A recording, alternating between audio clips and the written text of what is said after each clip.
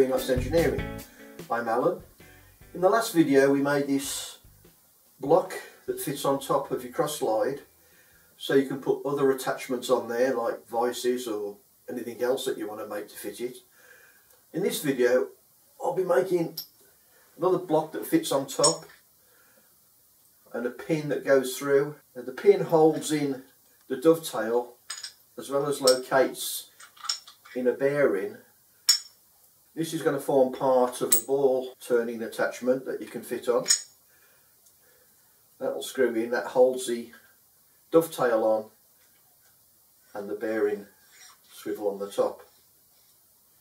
So in this video we'll make the top part and the bearing. This bearing is one that was left over from when I changed the bearings on the lathe from the powered drive unit.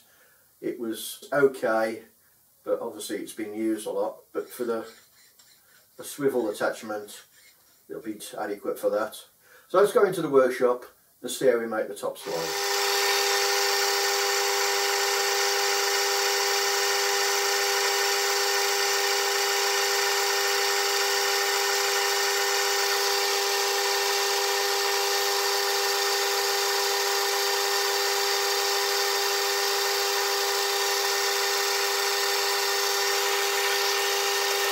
I've got this in the 4-jaw chuck.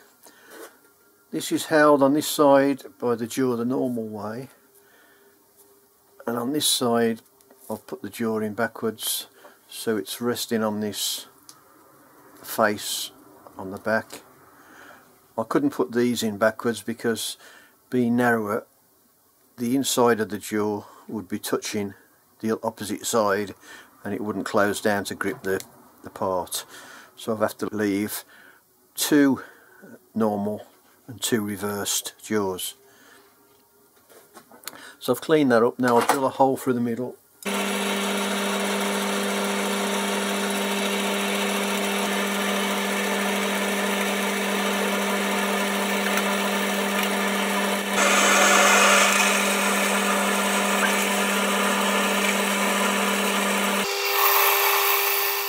Don't bore all the way through, leave about 3mm from the back face.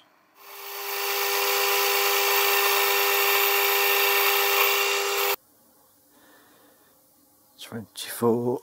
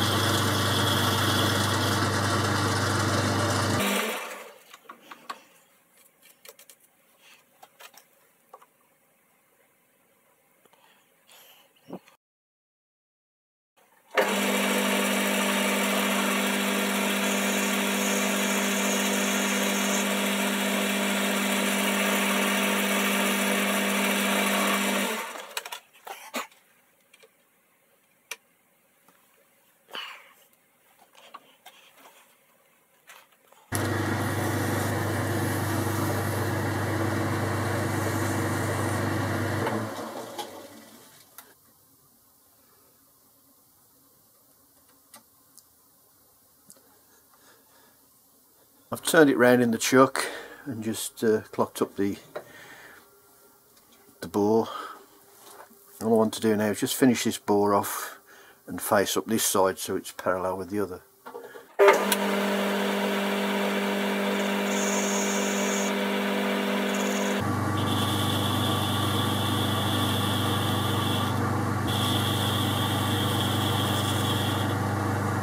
Wants to be around 25.98, that will be okay.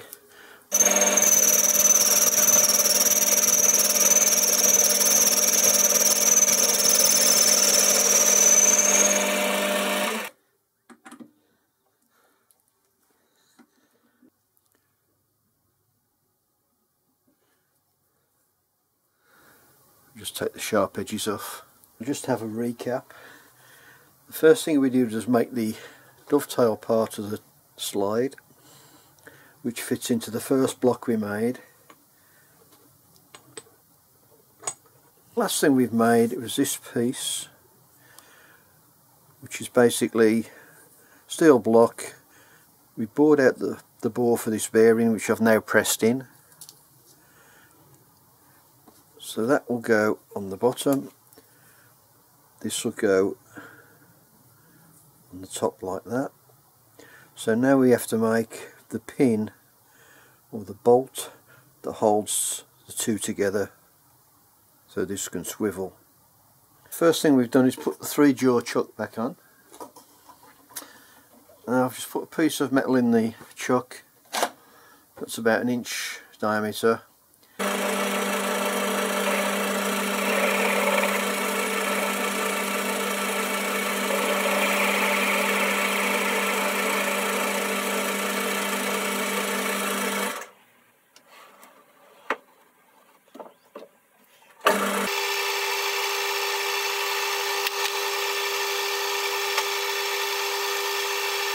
Just clean the face up.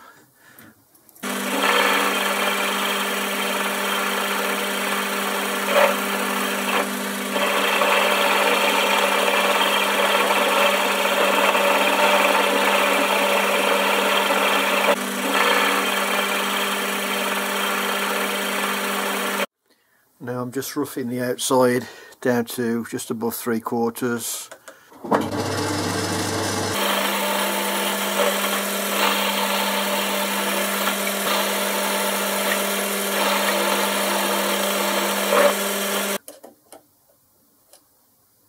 .78.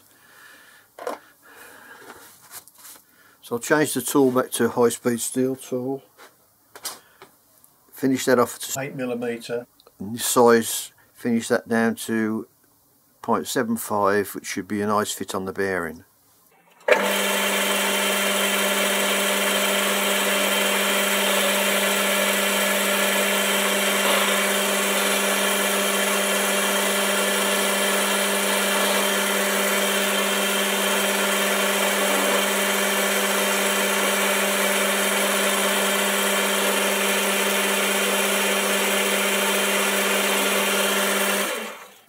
As the diameter is bigger, I'm slowed the speed down.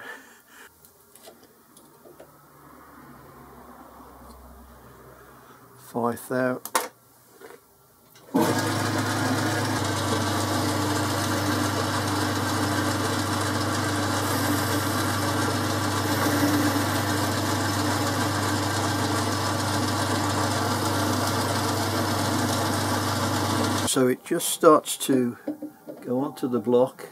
Stops there, so it's about halfway in the bearing. This half fits, that back half doesn't. What I'll do is use some emery to polish it.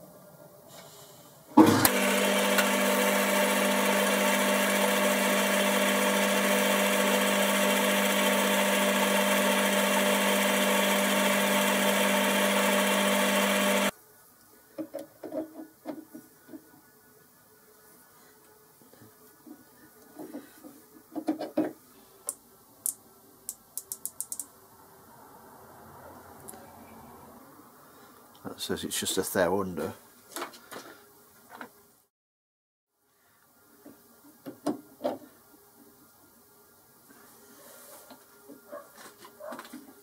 Yeah, just go on. It'll just go on.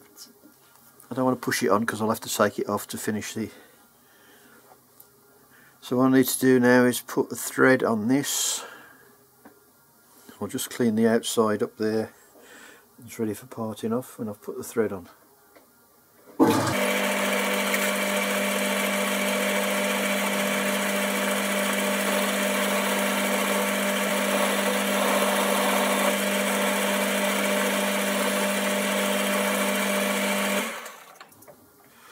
Take the corners off.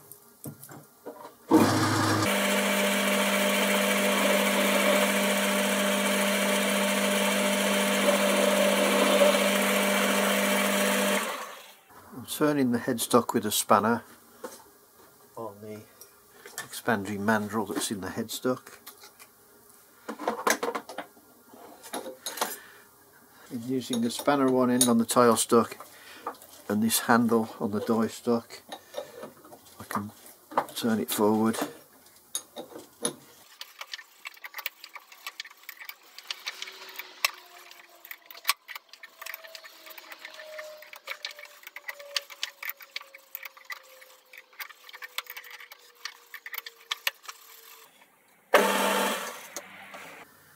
take that out the shock and see if it fits. This is the bottom plate with the dovetail in.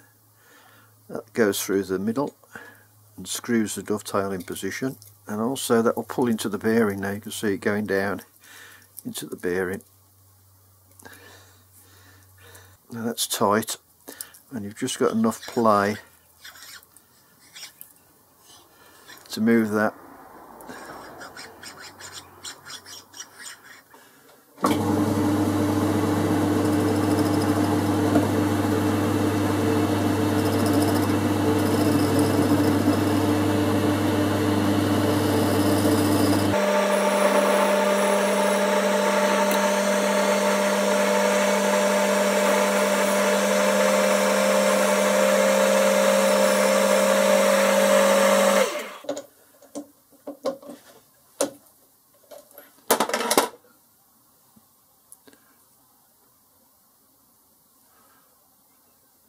So there are the three pieces fitted together: the bearing, the spindle and the dovetail on the bottom. You tighten the dovetail up and it pulls the spindle in, and it should just give you a nice,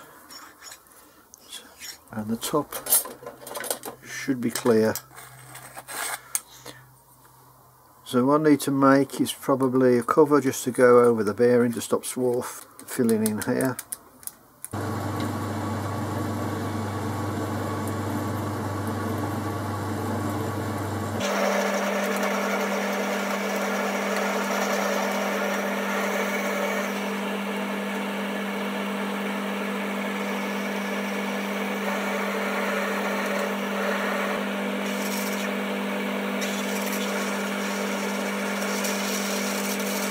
Oh well, that's it for today. Thanks for watching, and we'll see you next time on Enots Engineering.